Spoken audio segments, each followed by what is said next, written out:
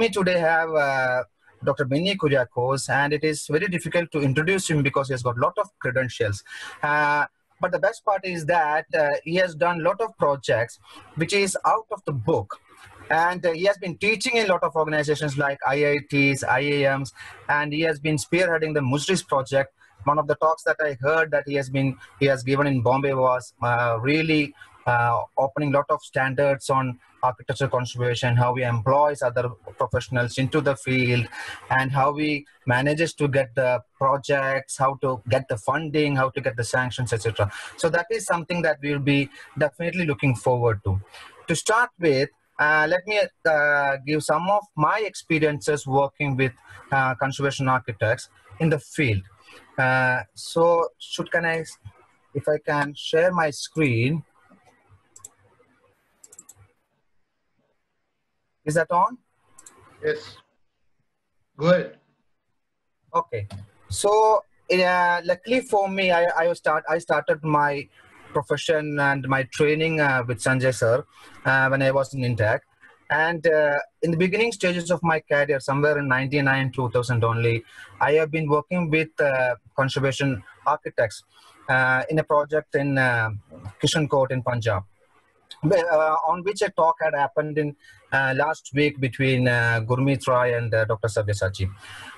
So I was involved in that project. From there on, I have been working in close relationship with conservation architects. And luckily, since I've been working in the field of wall painting conservation, it is not very uncommon to work in collaboration with conservation architects. So I'll be sharing some of my information and what I learned from working on sites with conservation architects and with the community, and what art conservators doesn't learn in their schools and their conservation programs. So first of all, if you look at the screen, this is Shogun Rinpoche deconsecrating the Sumdachun temple after the Sumdachu temple after the conservation work has happened. Now, dealing with the community is only something that you learn at site. So how to respect them, how to respect their ideals, etc., comes from working on the field. And the other photograph that you see on the slide is at Hanle Monastery. It's extreme and in the borders of Ladakh, China border. And here, this happens in monasteries and temples where they have been lighting lamps. And that is their belief, and how to deal with them, and how to, if you can't just tell them stop it. So that is how you deal with community. And this is definitely something that you learn when you work on site. But coming to my favorite site, where I worked for about 5 years, is Sumdachun in Ladakh. So this is the temple of Sumdachun. Now you see this is a mud plaster temple, mud roof, and we have been working with a conservation architect, Ajay Deep Singh Jamwal, who has been working with us we worked with us on site for this 5 years continuously. So a continuous dialogue with him was required to make sure this temple looks in its original, authentic way, because sometimes, there are projects when architects come first and conservators comes later, and then then there will be always a kind of not able to connect with each other, what other has done and what damages occurred.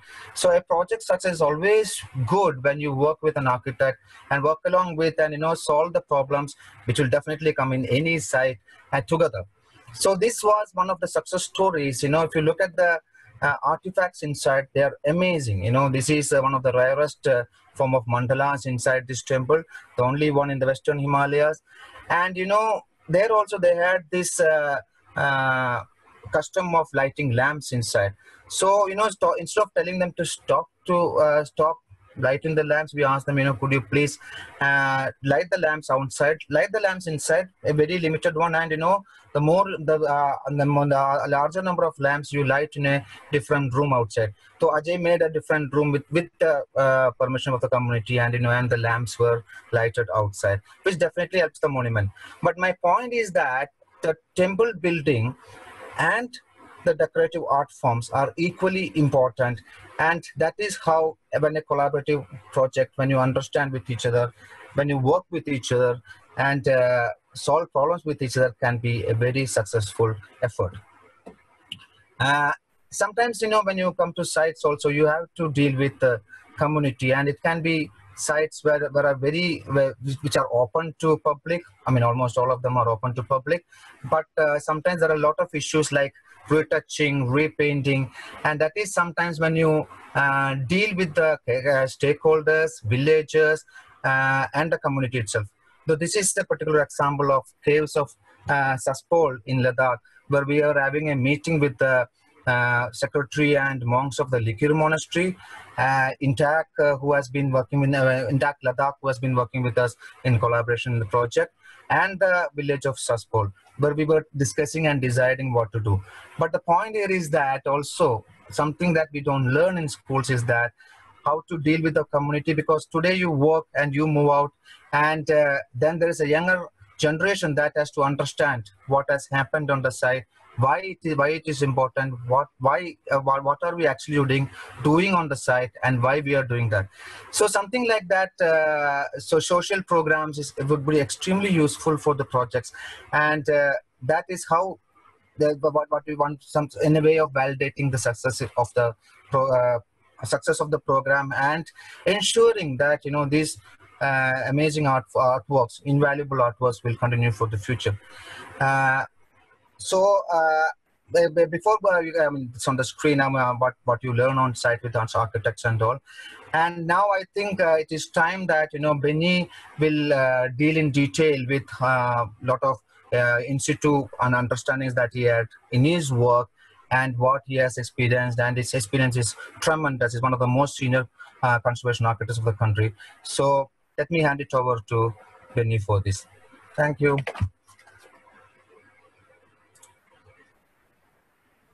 Thanks, Sreekumar. I will start my presentation. Okay. Now, I mean, thanks, Sanjay, for giving me an opportunity to talk. But so I'm suggesting that it is mostly the youngsters crowd. So that is why I chose this topic. What you don't learn in conservation schools.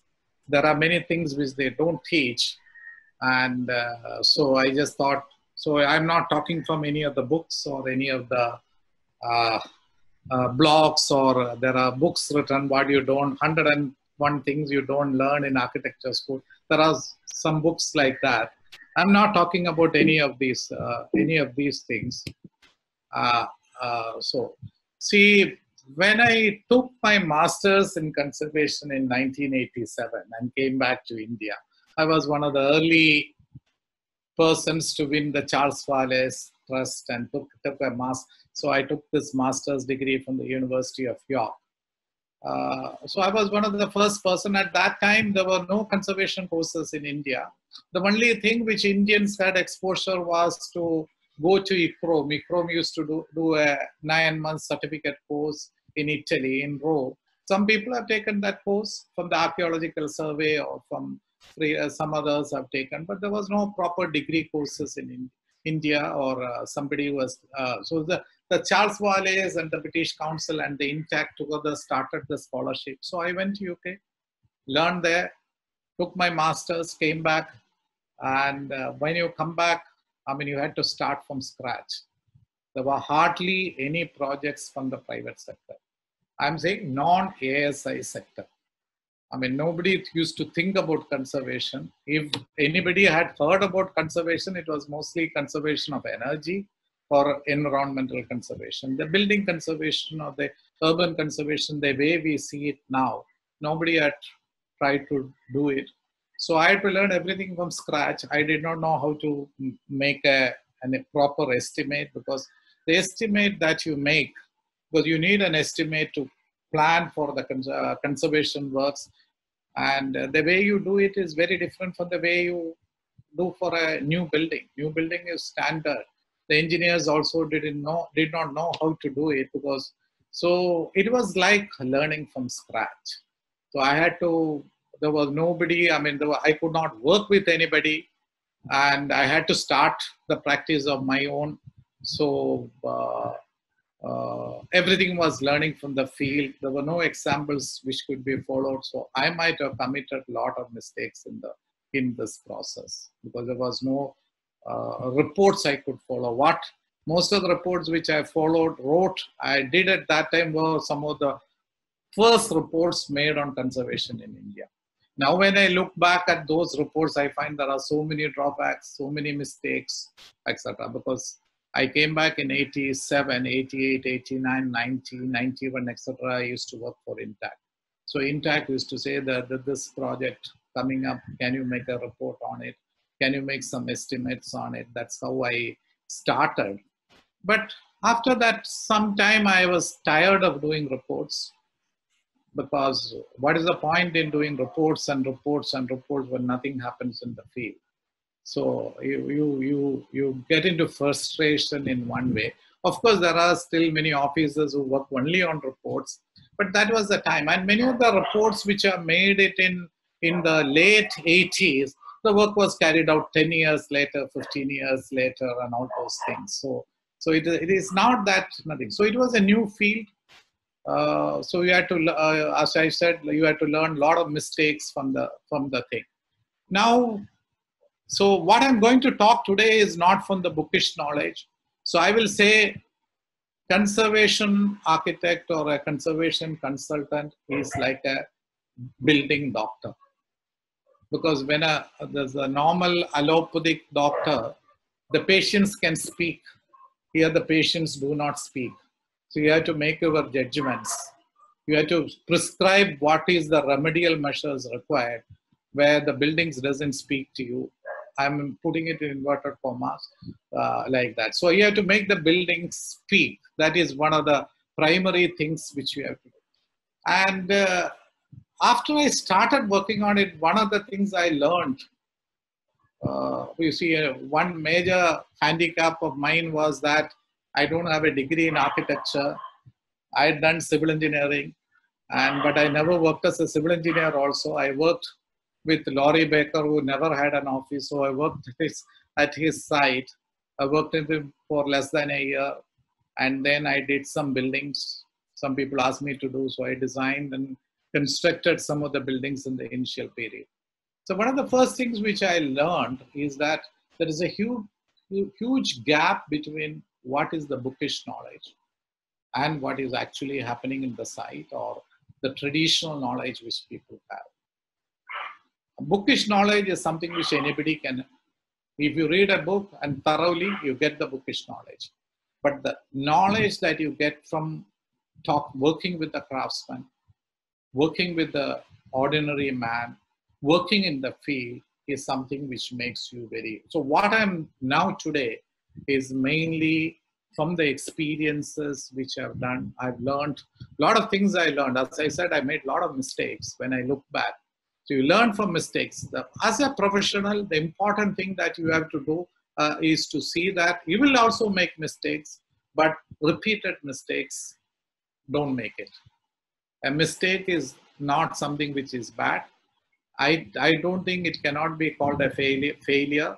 You try, and again, finally you will reach at the answer, and that is what. So I've learned many of the things but I learned tremendously from the traditional knowledge, which helped me quite a bit in designing new buildings the way I have done. I mean, because now my practice 50% is conservation, 50% is new buildings. So the knowledge I gained by working in the field in conservation, I applied it in the new buildings, because many of this conservation work was not happening at that time, but now things have changed.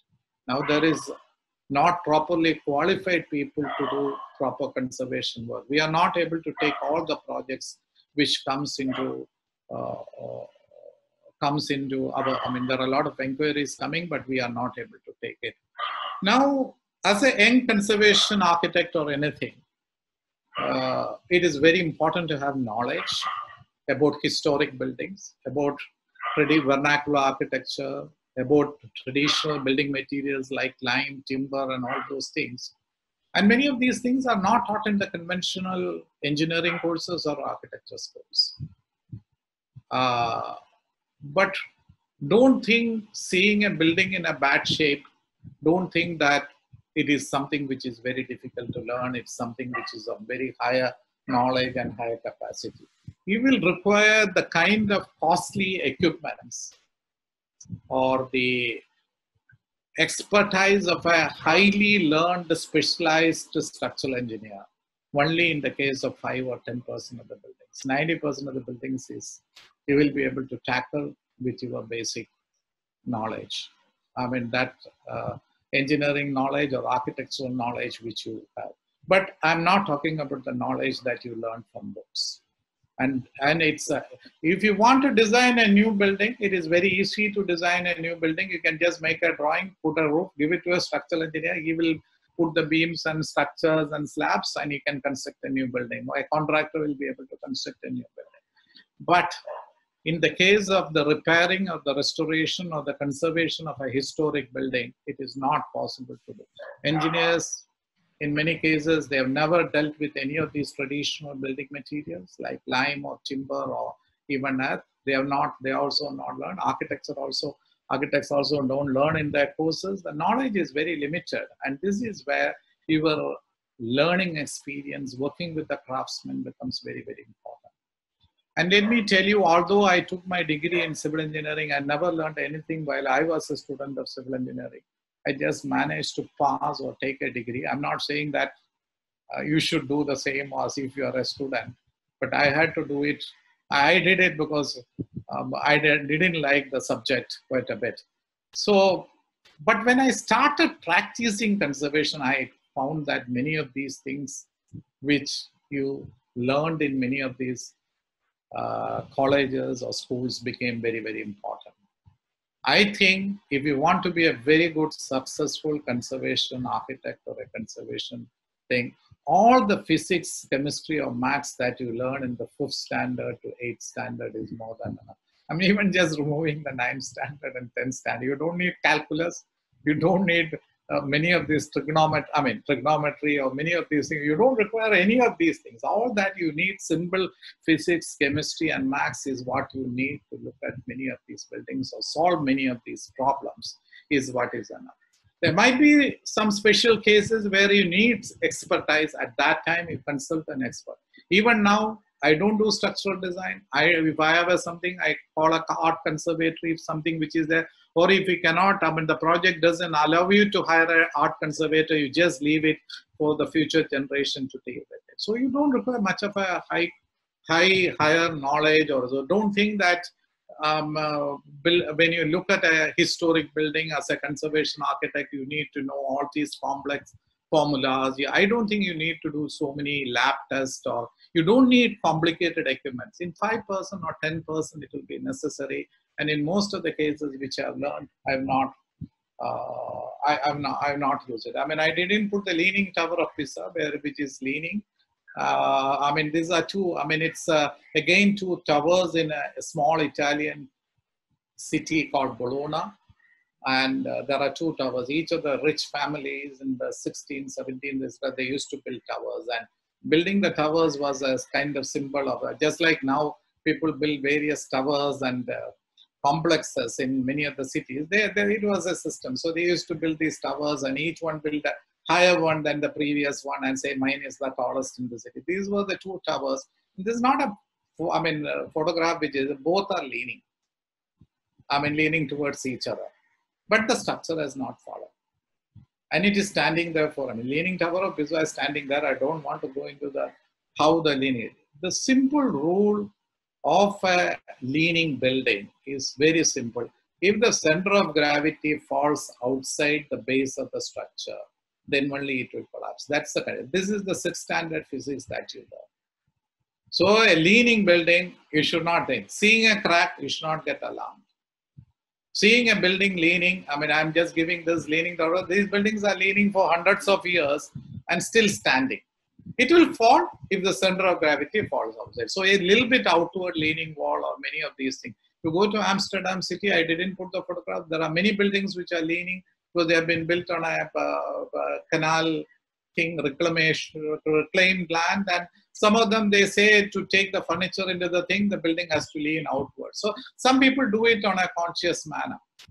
Now, the problem at conservation, many of the people consider conservation architect, which I also faced at one point of my time, was you don't know whether it is going to, if a building comes to you saying the building is in a bad shape, the walls are leaning outward, there is a crack in the building, not one crack, they say there are multiple cracks in the building. You call an engineer, structural engineer, specialized engineer, and he doesn't use any of the engineering which he has studied in his college or any. He just comes and says, oh, there are cracks. Why do you want to retain the building? Demolish and construct a new building. And he will say this in front of the client also. And he is a learned specialist. So this is one of the things which you do. And they will, when you ask them some question, they will say the torsion is like this, bending stress is like this, the modulus rupture. I have never understood any of these terms. I still don't know what is the meaning of these terms. I don't know. But they try to confuse you. But I work with the structural engineers. I tell them, of course, the building is leaning, but what is the way you can retain the building? I show them examples where buildings have been retained. So I say this crack, how to stitch the crack. And they will always go with the easiest solution. This is very human in nature. You are asked to design a building, you will design the easiest way because you save a lot of time on doing it. When they give a solution, ask them what is the second option. I know I don't want this because this will not go with the building. What is the second option?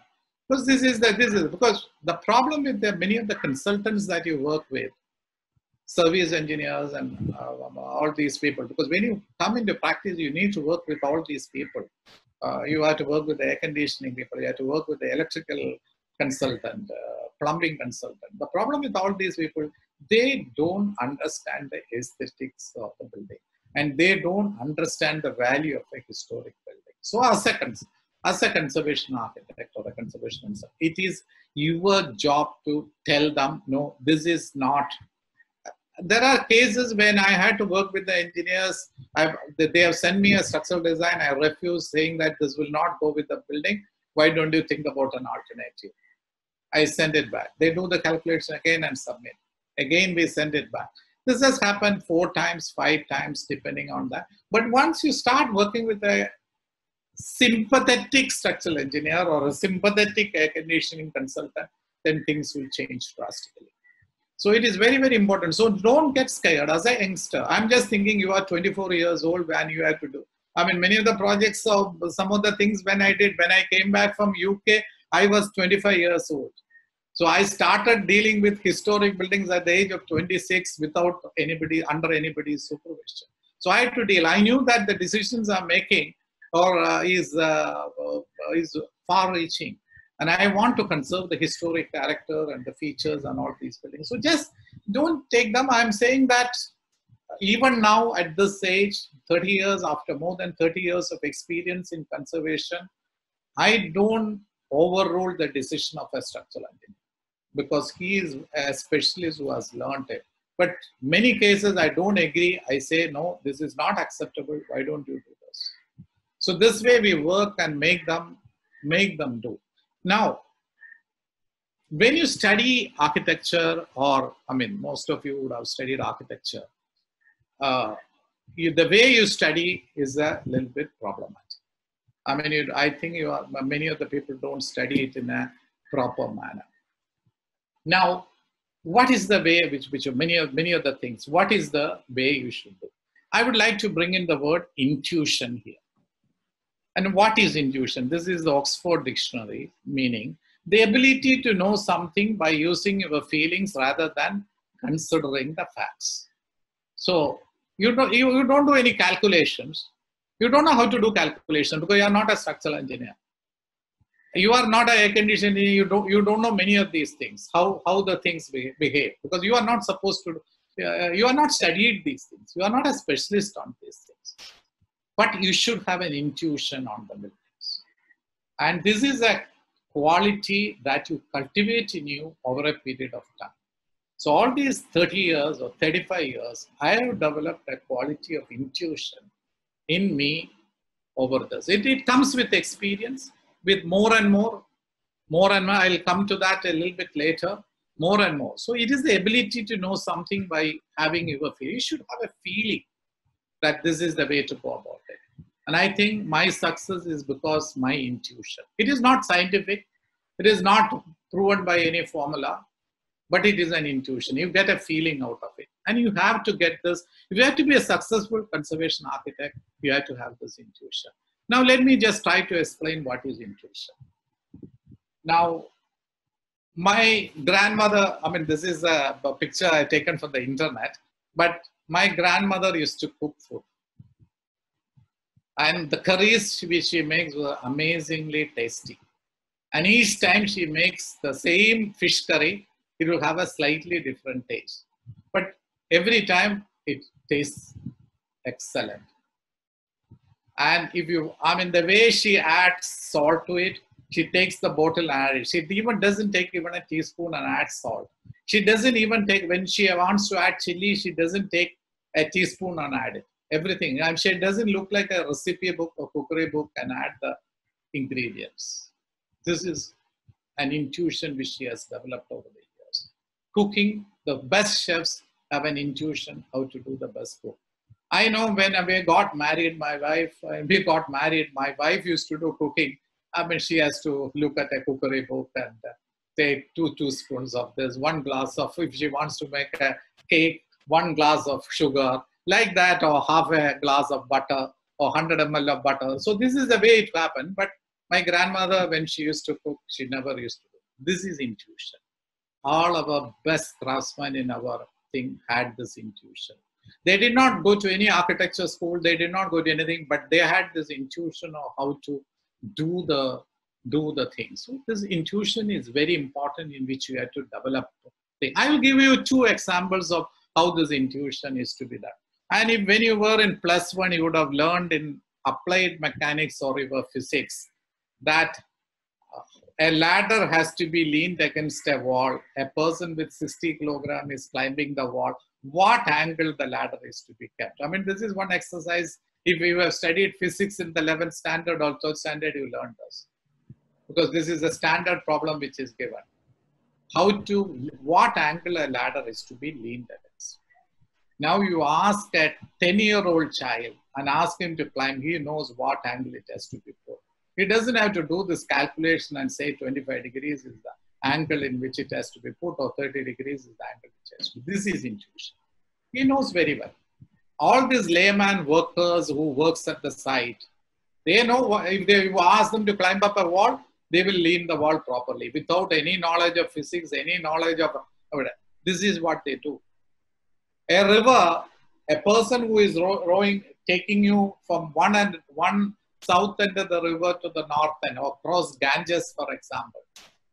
And the river is flowing at such a velocity, and this boat is going at such a velocity. And he knows if he wants to reach the opposite side, which direction he has to go. But if you study, you have to look at your physics. The river is flowing with so much velocity. You are going at this angle. You have to draw a parallelogram, find out the resultant, and this is what you do. So this intuition, you don't need to know the formulas, but if you want to be a successful conservation architect, you need to have this intuition. This is very important. I'll give you one more example and then get into the next point. You know, in India, every child or anybody knows that if 2 strings are tied between 2 posts, it will sag. Intuition tells you that the string will sag. But if you want to know how much it will sag, then you have to go into your 3rd semester strength of materials class, which will say a uniformly distributed load, simply supported at 2 ends. Uniformly distributed load of 60 kilogram per meter, or what is the string, dead load you have to calculate, live load you have to calculate, and then you have to, I don't know the formula, but WL/8 will be the deflection, which will run into 3.003 centimeters. And if you want to calculate the bending moment, WL²/8, this is what you do. But a child also knows that if 2 strings are tied and there is a dead weight of the string, will make it sag. And this is intuition. And if you know how this happens with the building, I just gave 3 examples, and this is something which cannot be easily be taught. You have to develop this experience over the years by seeing one building after the other. And as I said earlier, buildings do not speak. It is like when allopathy doctors, when they can ask, is there a pain here? When did the pain start coming? Did you have pain 3 months ago? Or is the pain coming, is the fever coming only at night? So all these things, an allopathic doctor can talk to a patient and do this. It is not like at least in the pediatrician, he can touch and then the child will cry. But in our case, we can't do. Even a veterinary doctor will be able to. We are in a much better position.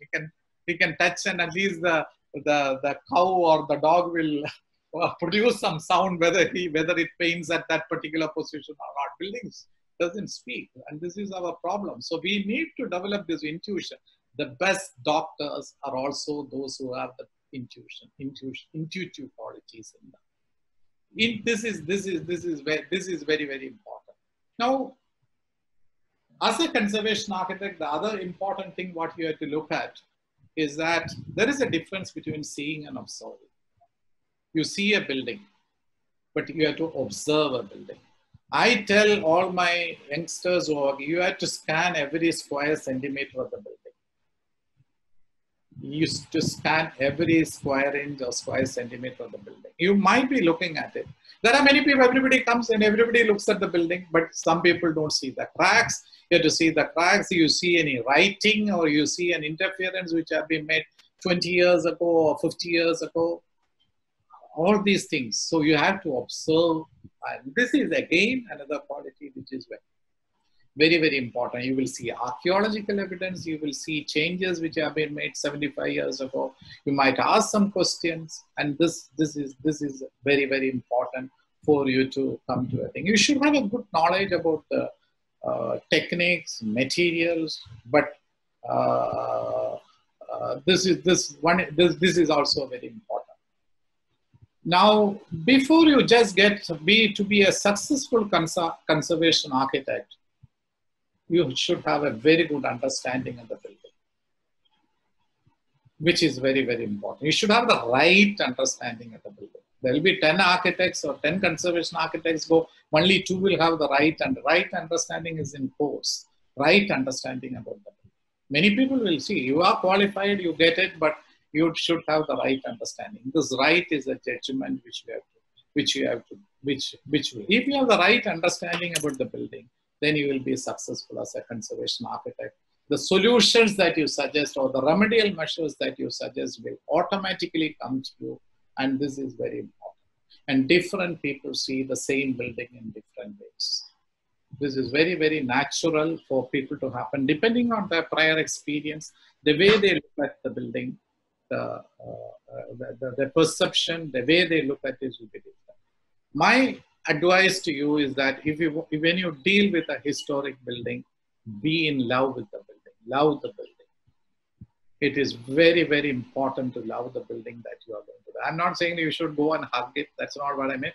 You just try to understand the building and say that my job is to conserve this building. And if you are able to conserve, you are doing a noble thing rather than destruction. Destruction is never constructive. Destruction is a bad thing to be done unless it is of such a kind of emergency. So different people see the building in different ways. This is one of the examples which I do. When a goat, you see a goat like this, I'm showing a picture of a goat.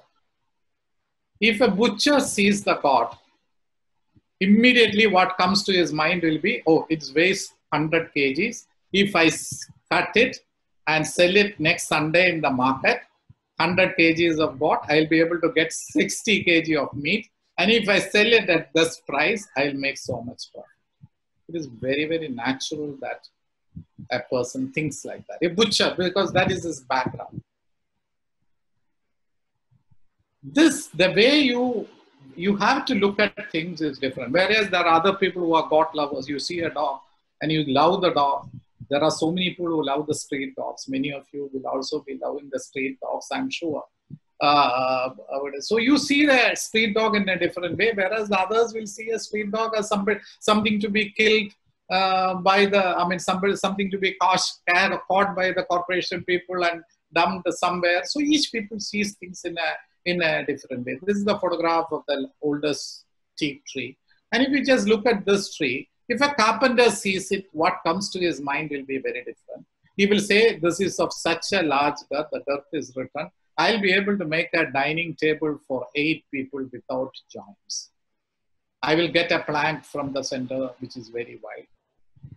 And if it's a timber merchant, he will think very differently. He will think that if I cut this tree, I mean, I can charge the price, exorbitant price, because there is no tree which is as big as this, where you can take thick wide planks and you can make anything with it. So I'll be able to make a lot of money, get extra profit, profit out of this tree. That's the way. Whereas an environmentalist will look, you see a tree which has given, I mean, it has been a house for so many birds and insects and living beings in this world.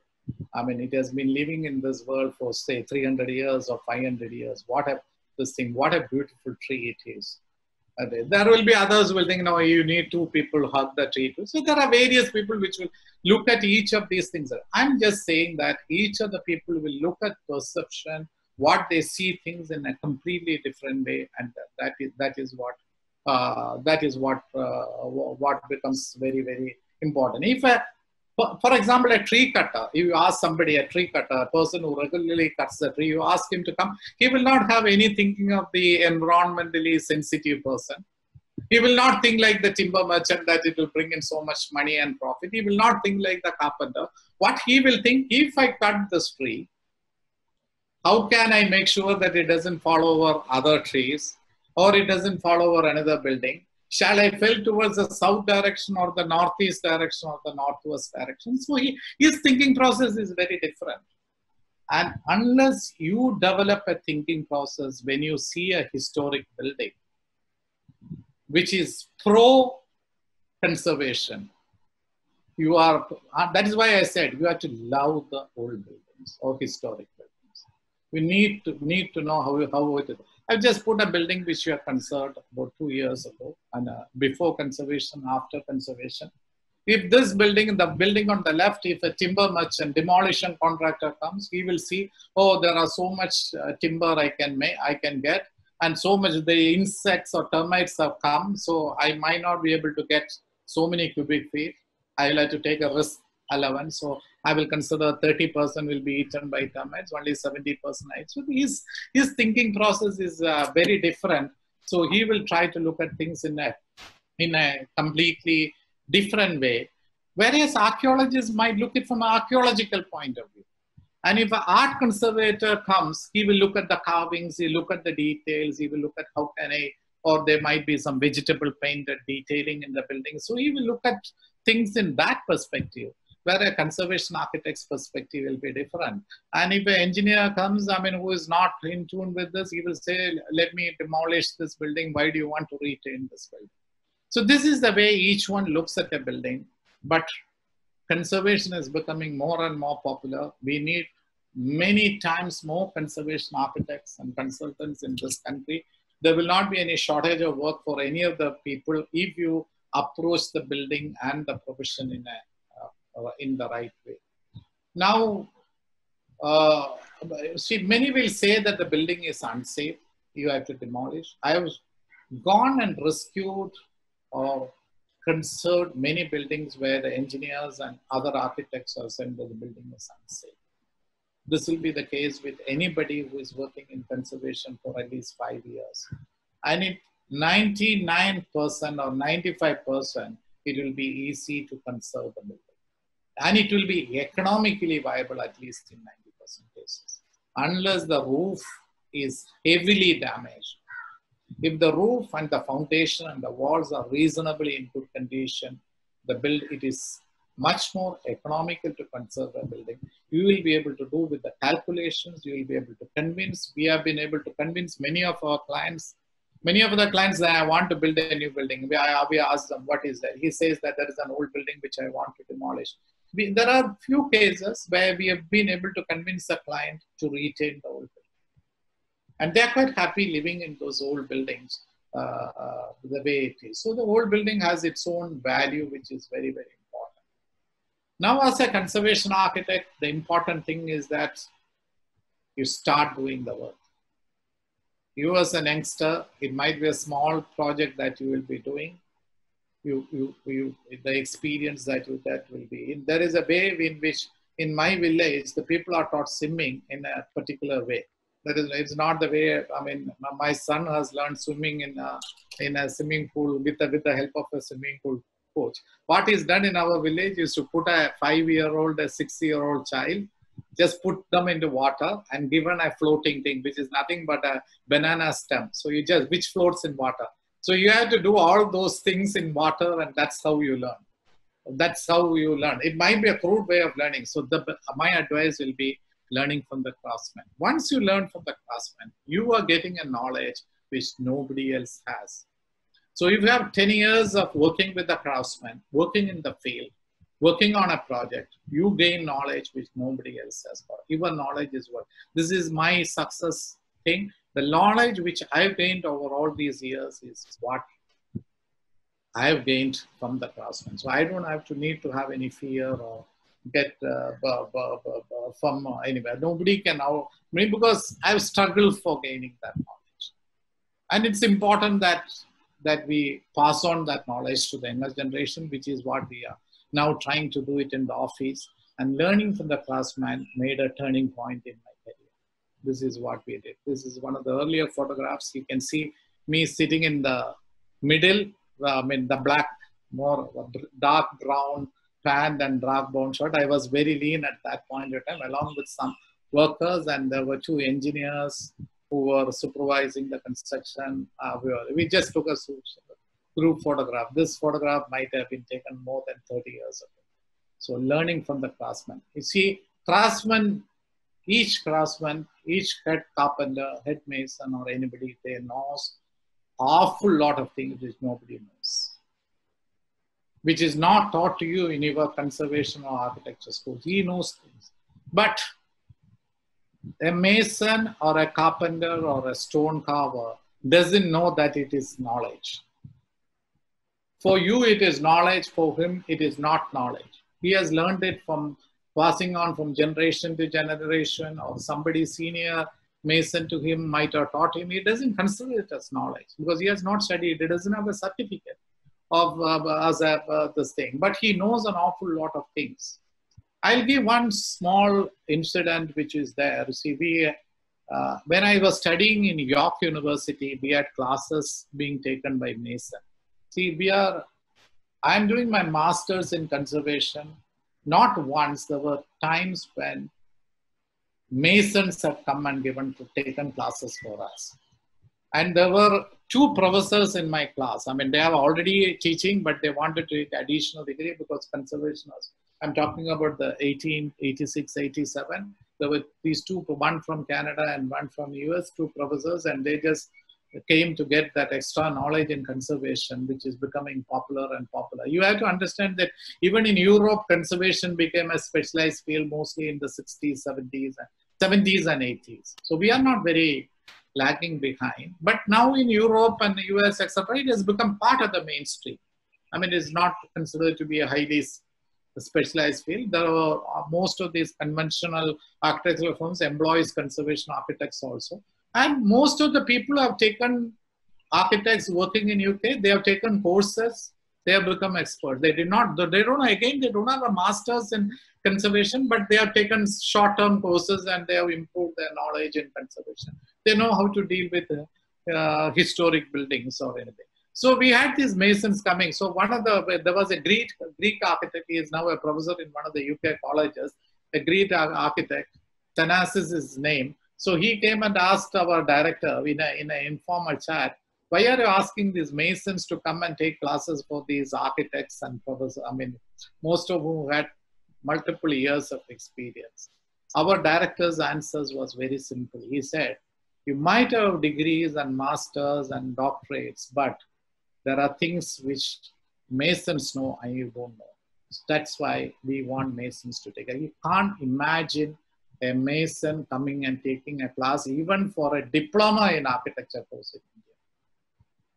This is the state of affairs. So you have to learn, and you have to learn. These are things which you will learn in the field, and this is very, very important for you to pick up this knowledge. Otherwise, you are losing a great opportunity. My success is, as I said earlier, I don't have a degree in architecture. I did not learn any civil engineering while I studied my course. I was more or less like a dropout. I had some of the lowest marks in records for some of the papers, but I managed to pass.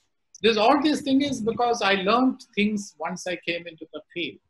And I learned things from the masons, from the carpenters, and from the craftsmen, from the work superintendent, from the supervisors, from other engineers, from other architects. All these things is what finally the answer. Don't think that with your bookish knowledge you will be able to overcome or you will be able to supervise many of these people. It's impossible to do some of these things. So just be that is very important. There is one more incident I'll give you. While I was studying in UK, we had a class taken by a mason. The mason was taking a class on what kind of tools to be used under what circumstance. You might have seen, I mean, in UK, it's his situation. Here also, if it is a good mason, he will have 5 different kinds of trowels. A carpenter will have 20 different kinds of chisels. And each chisel is to be used for a particular reason, particular time.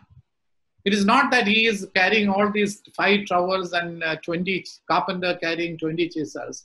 There is a particular requirement for it. So this mason was giving, in UK, because of the highly specialized nature of the decorative masonry work and the pointing of the brickwork, there are more tools. So this mason was asked to give a class to us in trying to, as I told earlier, not once or twice. We had many classes by people who doesn't have any degree in architecture or degree in civil engineering in our master's course. And the York course, when I did it, it was considered to be of the highest grade in UK. And we had students from 17 countries. We had students from Canada and US also. So this is such a reputed course. So it is not a small course. They are not trying to save money. Instead of calling an architect, they're calling a mason. So this mason is giving explanation. What tool used to be used under what times. So for one work, you will use one tool first. Then after some time, you use another tool. Then you use a third tool. All these things he was trying to explain to us in the field. And this is what the mason was doing. At the end of the class, one of our friends, one of my classmates had a doubt. And the next class is to be taken by the superintending architect of the English Heritage, the number 2 head in English Heritage, which is the equivalent to our Archaeological Survey of India. So he came 10 minutes early, so he just happens to sit there. And he has taken classes for us earlier, so we knew him. John Arshers, he has written books, bricks in conservation, renders, plasters in conservation. And he has written few books on conservation, which are standard test books for any student across the world. So John Arshers came, he was sitting in the audience, and one of my classmates had a doubt. He stood up and asked the doubt. You see, the way we ask questions, one of the architect in my class asked the doubt towards Arshers. The mason was giving the class. The question is regarding the tools, but he was asking the question to the superintending architect. This was what was happening. And John Arshers, he stood up. He answered the question. I mean, you have to see it. The other is a mason or a much lower in English heritage or career. John Arshers is the number 2. And John Arshers answered the question. After he answered the question, he turned towards the mason and he said, "Mr. Jenks, am I right? No senior architect of our state, our country, or anybody, any superintending architect will not dare to ask such a thing. Even they will not do it to an assistant engineer or assistant architect who is a junior architect. They will not do. I mean, this is the kind of thing. So your attitude has to change. So once you start learning from these masters and craftsmen and this thing, it's very important to do. And also, it's very, very important to learn about details. See, in conservation work, in new buildings, there are standard details. So if you have to give a drawing for a joinery, for example, because I do new buildings as well, you just give the elevation of the joinery and some groove details. You don't have to know about, strictly speaking, how the joint is to be made. You don't give the details, what number of screws to be used. You don't give the details of the hinges to be used. But abroad, they give all these details with the part numbers and all those things. So there are so many details which are missing in our details. We call it detailed drawings in many of them. But I have worked on an international project when we had to do the same thing. We had to give even the screw number, what the part number, because screws, various numbers are there. So you have to specify the number of this, not the, 6 numbers, 7 number, 8 number, 10 number, 9 number. So all these numbers. Similarly, the sandpapers that you use, you have different 50, 60, 120. Like that, various numbers are available for each of these sandpapers. So all these details, it is very, very important for you to know the details. Because when you do a conservation project, all these details matters. In a new building, this doesn't matter.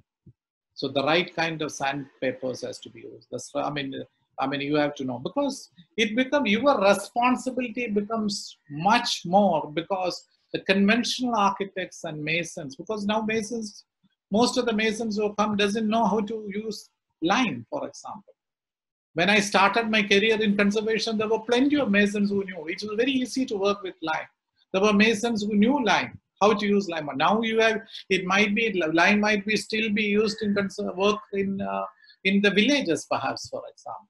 But the way the cement industry, all these cement companies are advertised, the strength of the Pamban Bridge and the kind of advertisement they give it in the TVs, even the villager thinks that cement is the ultimate in material to be used. The building will get strength only if they use. So all these kind of things which has happened.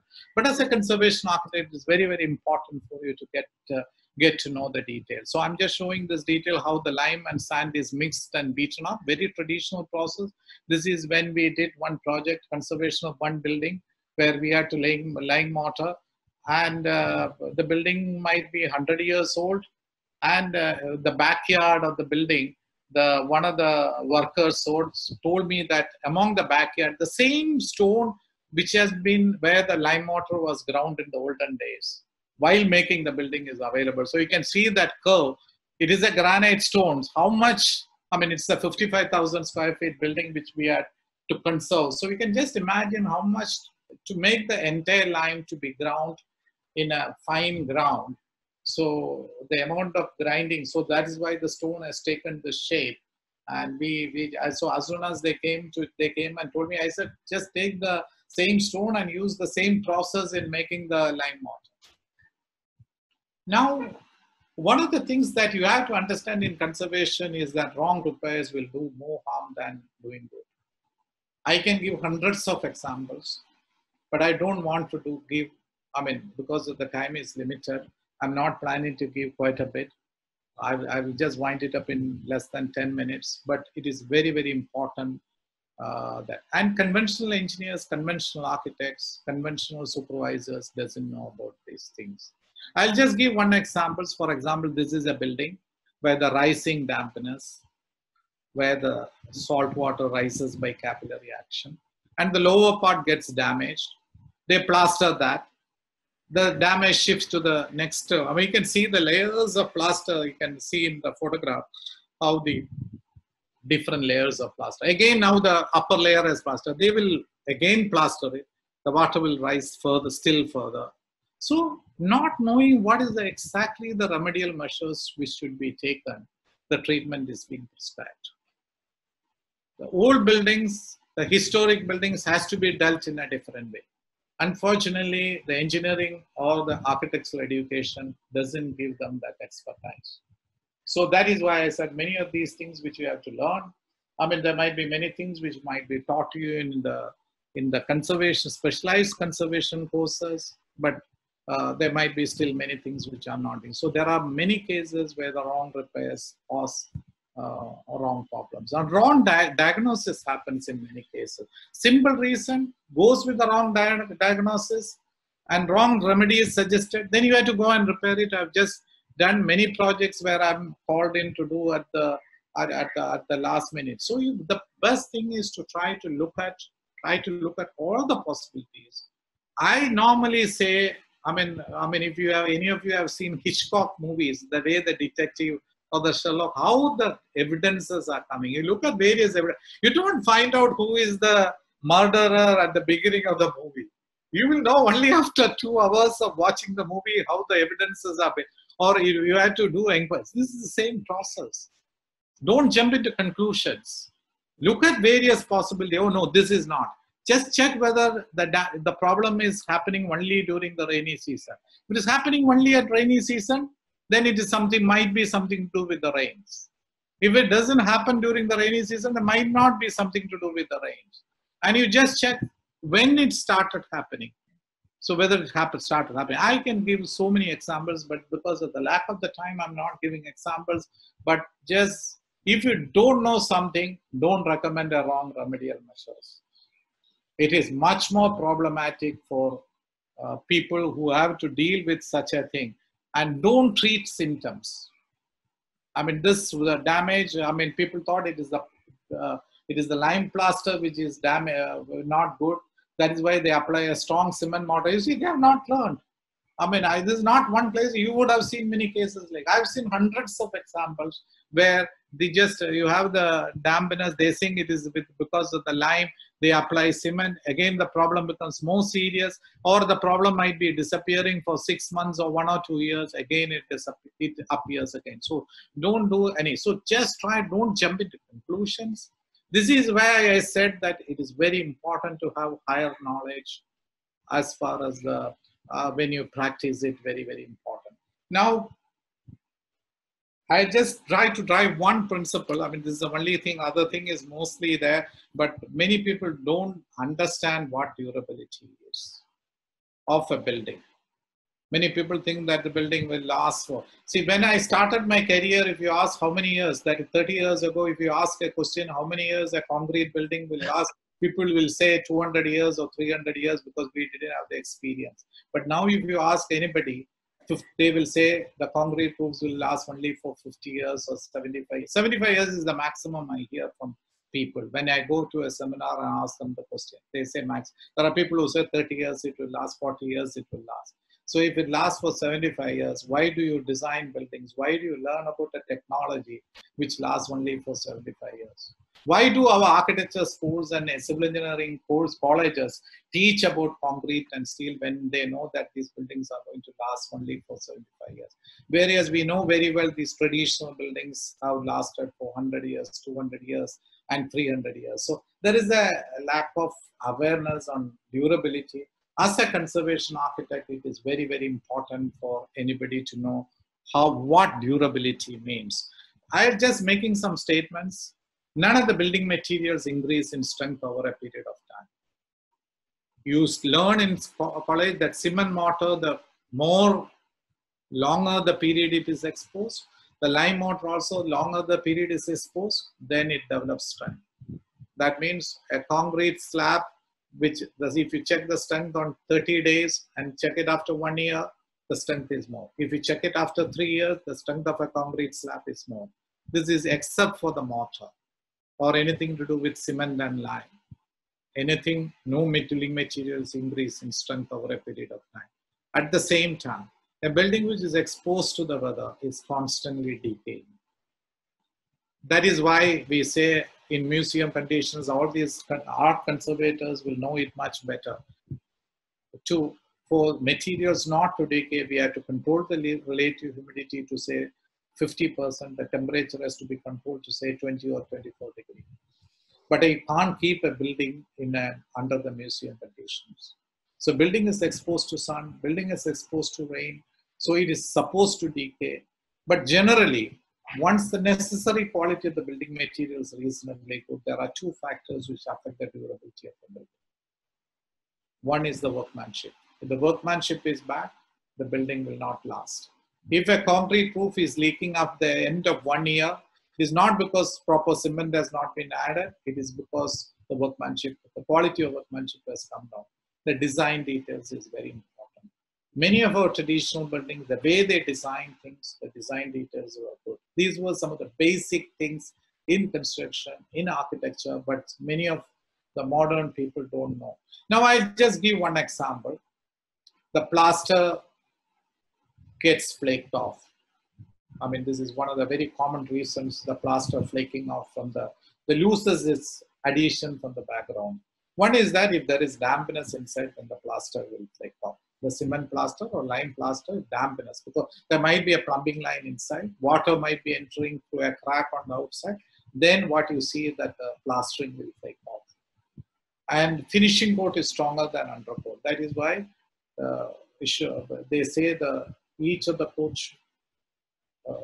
That is why people say that you should not apply too strong a cement mortar onto a surface. If you have that's why one of the reasons why the cement plaster doesn't stick to a mud wall, earth wall, because when you apply a strong material onto a weak background, then it will flake. And it's also very important that before you apply the plaster, you have to wet the materials very correctly, because otherwise water is required for the setting of the cement.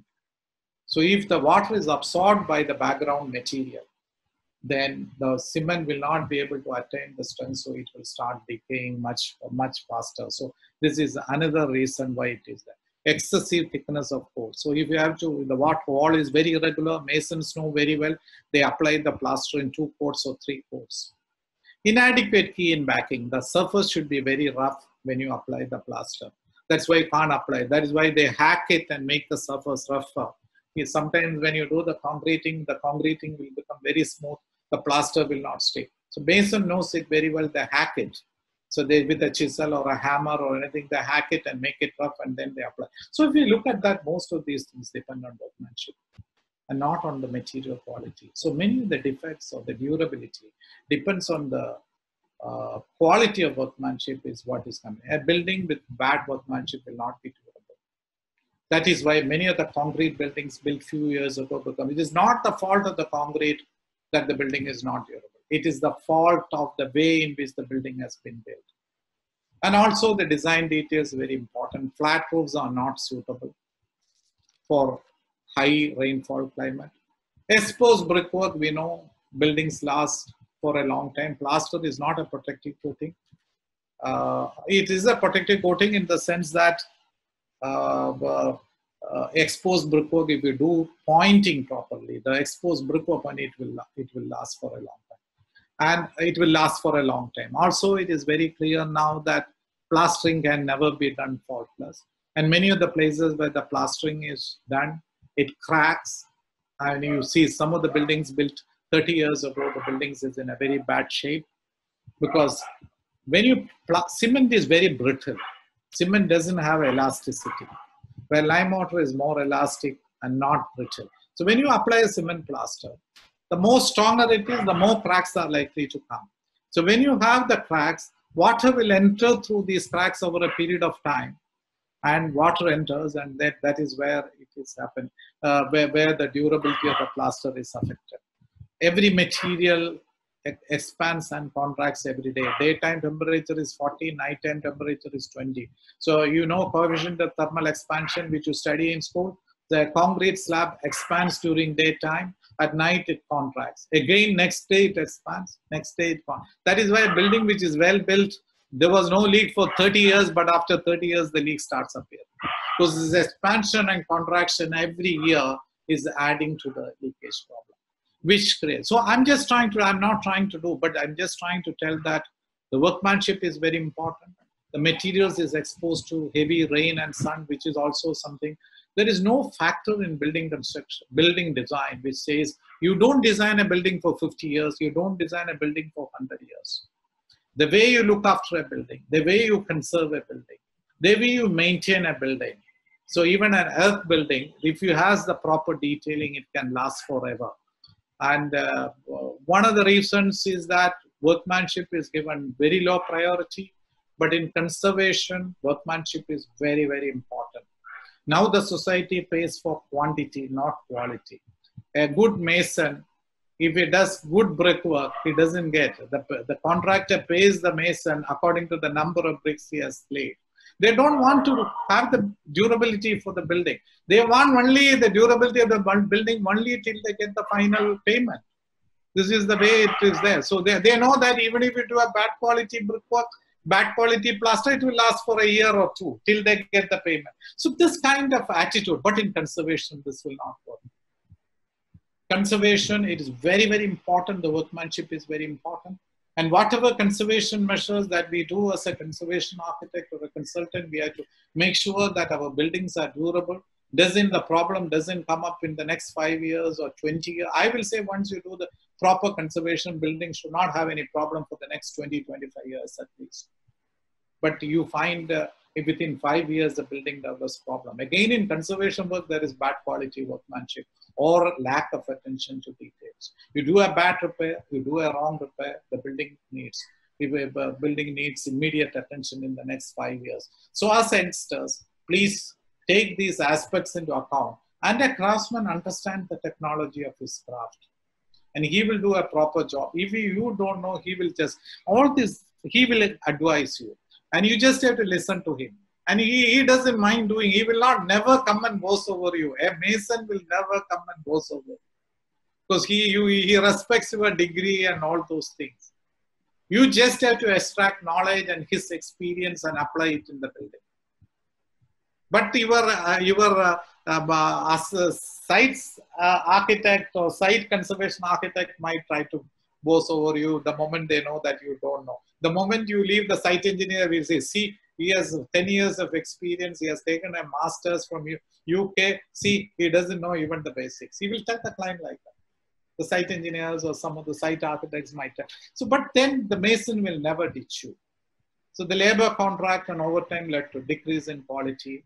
And this is what is happening. I'm just giving this because it's not a modern building. I just gave it in the brick. The plastering below the sunshade is very durable. The plastering on the outside, it has developed so many cracks in a short time because the cement develops shrinkage cracks in a much faster way. The same mortar, the same mason would have done both the plastering, but that overhang protects the painting as well as the plaster.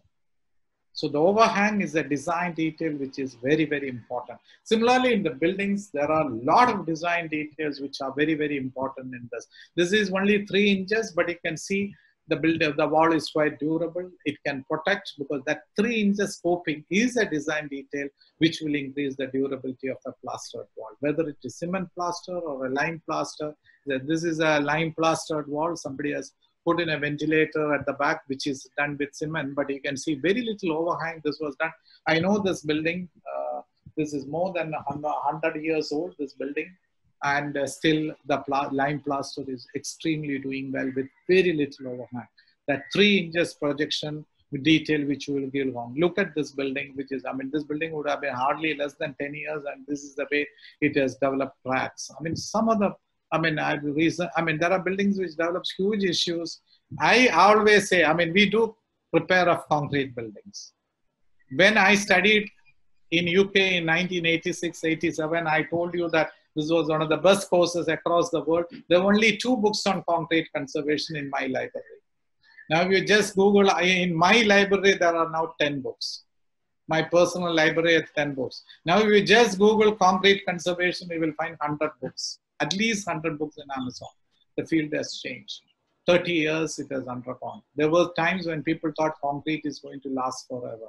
But now people know that concrete is not going to last forever. This is very, very important. Now, one thing is that now is the time for climate change and sustainability, global warming, etc. See, conservation is the greenest building one can think about. Because you are recycling the whole building. You are not recycling doors or windows or some of that. The whole building is being recycled. This is the best conserve. This is the greenest building that you can do. But if a conserved building never gets the green stamp, green architecture stamp, I think it is the fault of the conservation architects that we are not able to lobby for it. I try to tell my clients, if you conserve this building, you are being very sound in terms of ecology. And you use less materials, less input is happening. There are a lot of things which is happening because of that. That is why, so I just don't want to go into it. There are a lot of studies done that the greenest building is one which is already existing.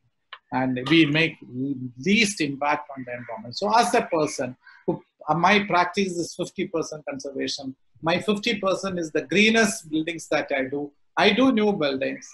But that 50% is not as green as the 50% conserved buildings that I do.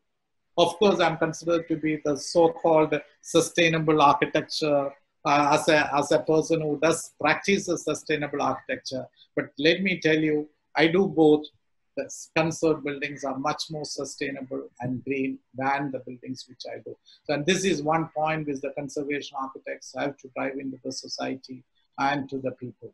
Now, just coming back, just concluding the only one or two slides. One thing is that it is not the amount that you experience that counts. There might be people with 25 years of experience. I can say I had 30 years of experience, 35 years. It is not the number of years that counts. It is the quality of the experience that counts. How did you go through that experience? Did you learn in that process? There are people who work as a site supervisor for 40 years and 50 years. Their knowledge still remains the same. But there are people who work only for 5 years, but their knowledge is amazing. They can come out with solutions. So it is not the number of years, it's the quality of the experience. So when you have experience, try to give importance to quality. You as an youngster, the first few years shapes you. It is not the final hour. Don't think that when I get projects, I will do everything. Impossible to do it. This is exactly what happens with many youngsters. You just have to start from day one and just try to build up this high quality of experience which comes. And the high quality of experience is very important. And there are many people, youngsters also, I said, it's a poor workman who blames his tools. Get on with the job. Do what you have and what you can, what you are able to do. Don't blame the opportunities. Don't blame that I got only this. I've done small projects. That's how I came to the stage. Now I do big projects, which is different. But 30 years ago, 25 years ago, 20 years ago, I did small projects, small conservation projects. Because especially when I worked with Intact, when I did projects for Intact, my projects were big. But none of the work was carried out. Everything is in the form of reports. So I got fed up. So I told Mapuji, who was the secretary at that time, he was might have been a little upset. I told him, I'm tired of doing these reports and reports and reports. Nothing is happening in the field. So I'm just going, just getting into the private sector. And then I got into the private sector and just worked on the private sector. But it is very, very important to take up, even if it is a small project. Even now, I try to take up small projects because you don't know there'll be a day when you will not have big projects. You have to be flexible. So now with the corona coming, I'm quite confident that my office, I'm not sent anybody out of my office. I paid everybody. And I'm planning to take some more into my office during the corona because I've taken up even small projects, even when I was doing big projects. But big projects are going to get short, but small projects will happen at one way or the other. So this is very important. Now, age and experience. I tried to explain it earlier. Don't think that you are only 25 years old and 24 years old. It is the determination, it is the attitude, and just don't underestimate yourself. I mean, you can do wonders depending on the project compared with a 40-year-old or 50-year-old person. It is the amount that if you remember the fact which I told you in the beginning, love the historic building, be in love with it. How can you be in love with it? See it, observe it, look at it. You will see slowly how emotionally you get attached to the building. It is very, very important to be emotionally attached to historic buildings. Passion is very important. Some others will call it passion. That's what I'm saying. I said, be in love with the building. And this is very, very important. Now, many youngsters, this is one of the questions which people, can you make money in conservation? If you ask me, am I making money in conservation, I will say yes, but after 30 years or after 25 years. Whether it's, we see, my office will be one of the big offices where so many conservation projects are doing. We are doing Musiris, which is a huge project. We are doing Alleppey, where 200 crores project. So like that, we are doing big projects, but to make money is not very easy. This is the case with most of the architects. If you are ethical, it is difficult to make money. But money will come at one point of time. At one point of time, money will come in. So it is impossible to make money in the beginning. If you are able to get a little bit better than salary, if you are able to pay for the overheads and things, I think you get a decent salary and you are able to pay the overheads, pay the staff, that's it. I will say that I've started making money only for the last 3 years. And I've checked it with other famous architects and conservation. They also have said. I've dialogued with many of the people, and they also told me the same thing. Vikas Delavari, he has won 18 UNESCO awards and all those things. I've discussed with him. He asked me, how do you manage? He says, so this is the case with most of the people. So don't think that we are all minting money or making money. No, it is not there. It's not easy to make money. It's not only to do with conservation, it's to do with every profession. One of the interior designers whom I work with, he was a carpenter who became a very expensive. He used to charge the highest fees for the interior design work. He did projects all over India. He was basically a carpenter, no qualifications, no degree, but he used to do for some of the richest people like Mammootty, Mohanlal, and big shots, all over India. So he was he was costing double the amount that normally other people. And he used to tell me as a story. He's not a story. He said that this is true for most of the professions. He said, Benny, there is a beginning stage where you have a lot of ideas, but no projects. You are all in such a stage. You have finished your studies and you have started off your own. You have a lot of ideas, but no projects. This is the first stage. Then the second stage comes. You have projects, you have ideas, but you don't make money. And this is the second stage of it. If you can be ethical, be quality conscious, and do good quality work and pass the first and second stage, there is a third stage. You don't have to go in search of projects. Projects will come in search of you. You don't have to do much hard work, and money will also come to you. So he told me that, Benny, I am in the third stage. I have worked very hard in the beginning. He was older than me.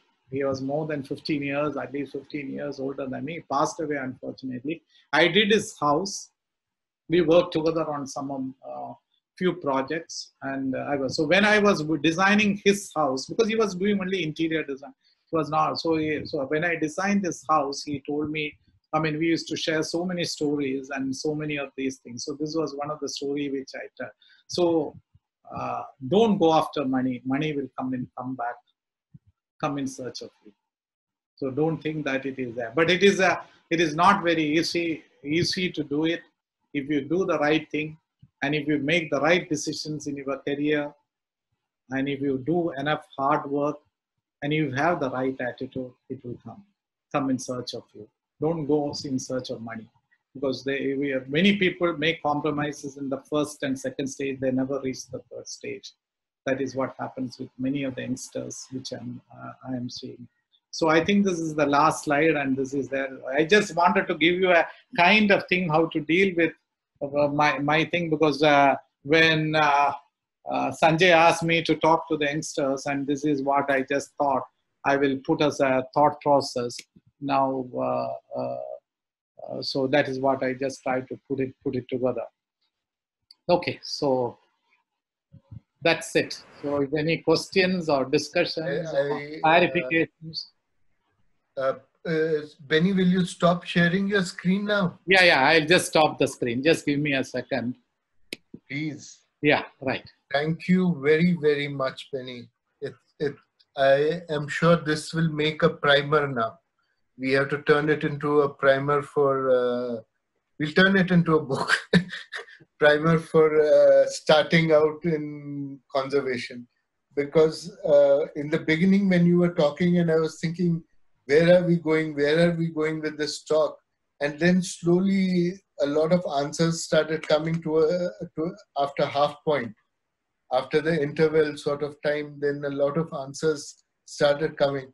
One of the points that you took up in the beginning was intuition. And I was just thinking that you know, today when a child is born, he can straight away work with gadgets. They naturally know how to work with a mobile phone, or how to use a remote control, or even to operate a computer. It is knowledge that somehow gets there, and it doesn't matter whether that child is born today in a village or in the city. They seem to have the same intuitive capacity with the digital medium, which you and I, when we were born, would have had difficulty with. So there is something to say about intuitive capacities and all that.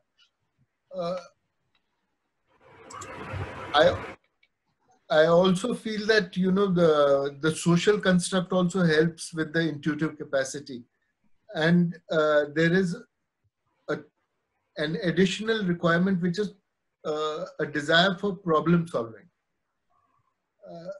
If there is intuitive capacity but there's no desire to problem solve, maybe things may not work. So how do you see that? Okay, Sanjay. See, the thing is, intuition, you will be able to go achieve, I mean, that intuitive capacity in you. You will be able to achieve it more if you have a serious interest in what you are doing, or passion in what you are doing. Absolutely. That is why I said you love the building and you just get involved with it. Passion and love for the buildings is very, very important. This is something which is not there in many of the youngsters. And this is something which will go. See, why a child is able to do all the marvel, he is very keen on learning all these things, try. He experiments, which is same thing. You have to experiment. And whatever these qualities which a child has at the age of 10, with all these things, when you come to the architecture school, 1 year in architecture school, the intuitive capacity is gone. Where do you lose the intuitive capacity? Because you get some attitude or you get something. And when you come to the college, the faculty says, no, this is not correct. How can you design a living room in the first floor? How can you have the dining room first and living room second? Why can't, how can you have a building where the lintel and the lintel above the window and the lintel above the door is not at the same height? So all these things which is there, we are putting our own restriction. This various people have put it like thinking out of the box, all those things. So, but I will say we have the high passion, high interest. The earlier you pick up these qualities, the better it is. And it keeps on increasing and increasing over a period of time. My intuitive capacity has grown up over the years by working with the craftsmen, with the other architects, or by interacting with. I've learned from the people who have worked with me. As I said, a lot of my knowledge is based on my experience with masons and carpenters and craftsmen, because they teach you all these things without thinking that it is knowledge. But when you go and ask an architect, they'll be reluctant. Now, when we were in conservation school, when I was in conservation school, it was a diploma course. It was mandatory for us to spend as much time in the shop, in the workshops, in the museum. For example, there was a carpentry. So you were required to spend time in the carpentry. And I used to spend more than extra time in the carpentry. Or there was a department for cutting mounts, doing framing and stuff like that. So, but that has gone out of the education system now. They've taken that component out and put in a bit more of theory, which I'm not sure helps beyond a point. Because if I'm talking to a carpenter, I know how to do something. I can cut a 45-degree angle and I can join it in a particular way. I may not do the best job, but I know how things work. So when I'm talking to a carpenter, the carpenter cannot tell me, no, this can't be done, or he will not be able to tell me how to do it, because you know how it can be done. So it's easier to talk to the carpenter. I think that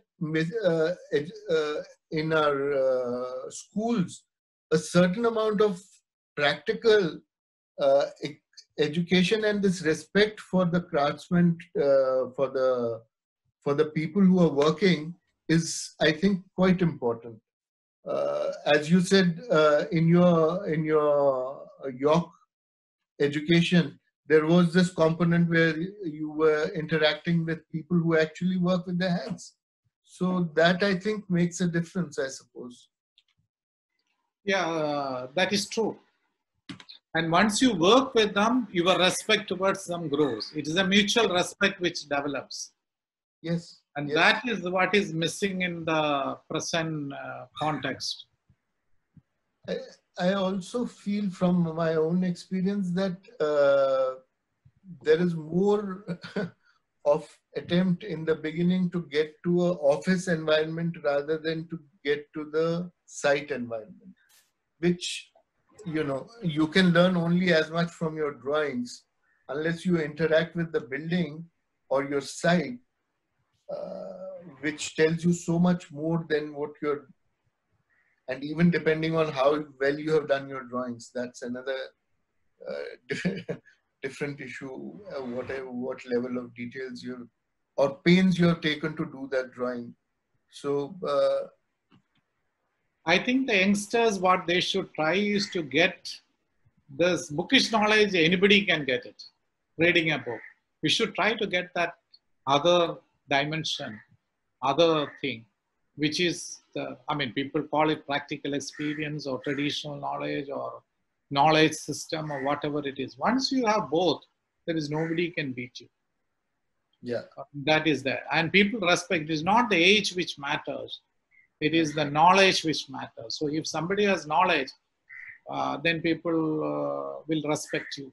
I have learned it through all these years of my experience. Even when I was very young, I was respected by many because I knew certain things which many others did not. I was able to deliver things in a different way. And I attribute it to my experience and knowledge. That is why I said it is not the number of years which matters, the quality of the experience which matters. and how that experience has been imbibed and how that experience is put out. Sri, you want to say something? Yes, I mean, thanks very much. It's fantastic talk, Benny. I mean, something that, I mean, if in my initial stage of my profession, I would have really loved, and still now it is very valid, the questions. Some of the questions that you actually answered very much is what a beginner will ask, you know. Money is definitely something that we all need to know, and of course somebody starting a profession would look into, and thanks very much for really detailing about it.